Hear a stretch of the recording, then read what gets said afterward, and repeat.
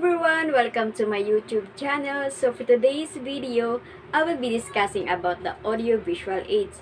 So let's start. What are audio-visual aids? According to Kinder, audio-visual aids are any device which can be used to make the learning more effective, more concrete, more realistic, and more dynamic. Objectives of using audio-visual aids: to increase the effectiveness of the teaching, to hold the attention span of the learner for the duration of instruction, to save time. We learn and retain 50% of what we hear and see, 30% of what we see, 20% of what we hear, 10% of what we read. Higher level of retention can be achieved through active involvement and learning.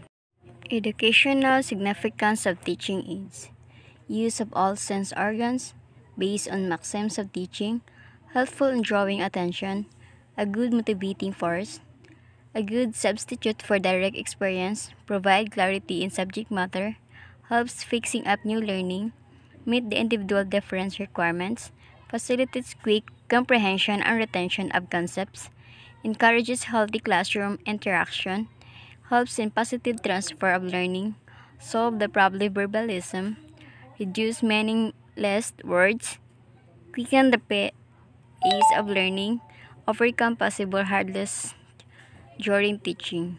Characteristics of teaching aids: advantages and disadvantages.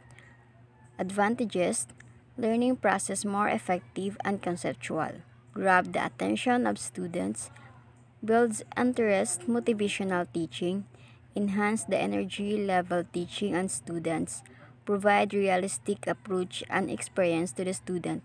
Disadvantages: technical problems, improper selection usage, financial hurdles, student distraction, time-consuming, needs space. Classification of audiovisual aids.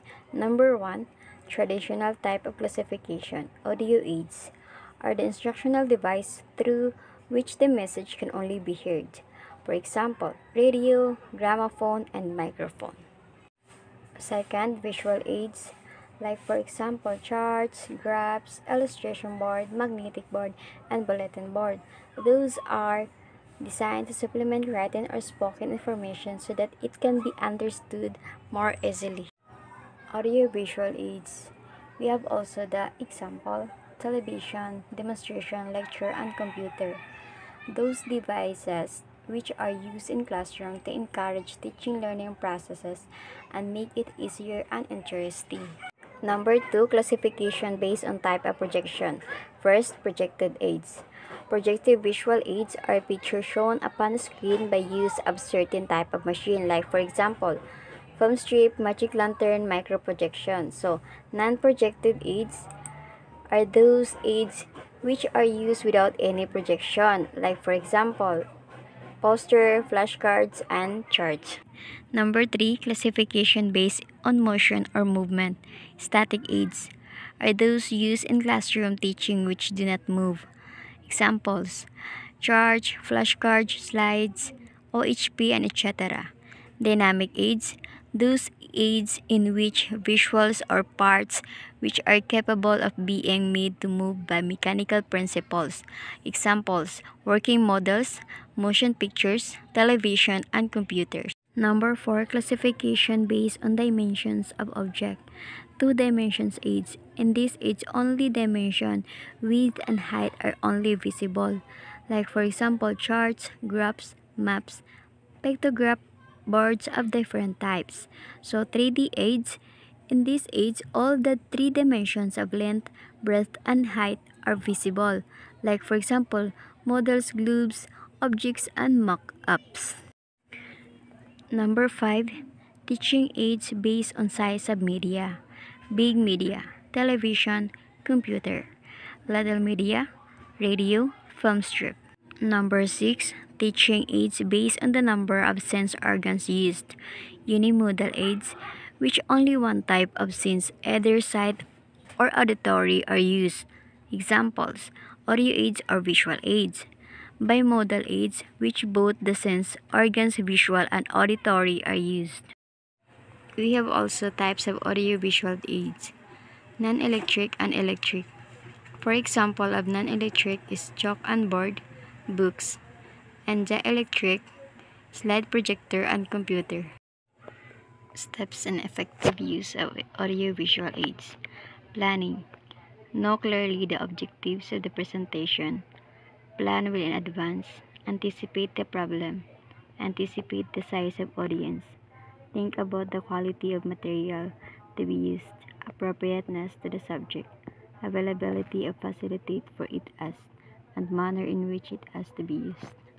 Preparation. Select the convenient and comfortable place. Setting arrangement must be suitable. Make sure that all equipment are in working order before presentation. Prepare by rehearsing to make smooth presentation. Presentation. Motivate the audience and stress key points they observe during the presentation. Present aids at the right moment in a proper sequence. Display only one aid at a time. Remove all unrelated materials. Stand beside the aid, not in front of it. Evaluation. By providing discussion and feedback, evaluate the effectiveness or audiovisual aids and the lecture. Principles in the use of audiovisual aids. Principle of selection. Maybe it should be interesting and motivating to the student. And second, principle of preparation. Student may be associated in the preparation of aids. Principle of physical control. The arrangement of keeping aids safely and also facilitate the lending to the teacher for use. Principle of proper presentation. The aid should be displayed properly so that all students are able to see it, observe it, derive maximum benefit out of it. Principle of response. Teacher guide to the student or respond activity to the audiovisual stimuli. Principle evaluation. Continuous evaluation is necessary. Audiovisual tips. Select the correct aid.